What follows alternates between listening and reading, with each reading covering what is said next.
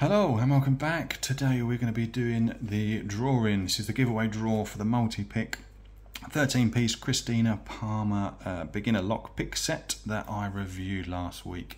So we've got everybody's names listed on the left there.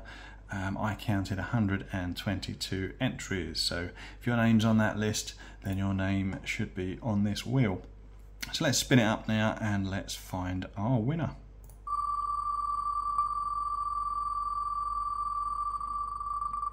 And the winner is Trucking Lock.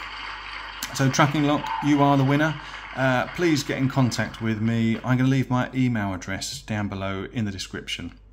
And you've got 48 hours to get in contact with me to arrange your winnings and me posting it out. So congratulations. But what I'm going to do is I'm going to draw 2 more names as runners-up. If for any reason Trucking Lock doesn't get in contact with me, then the prize will go to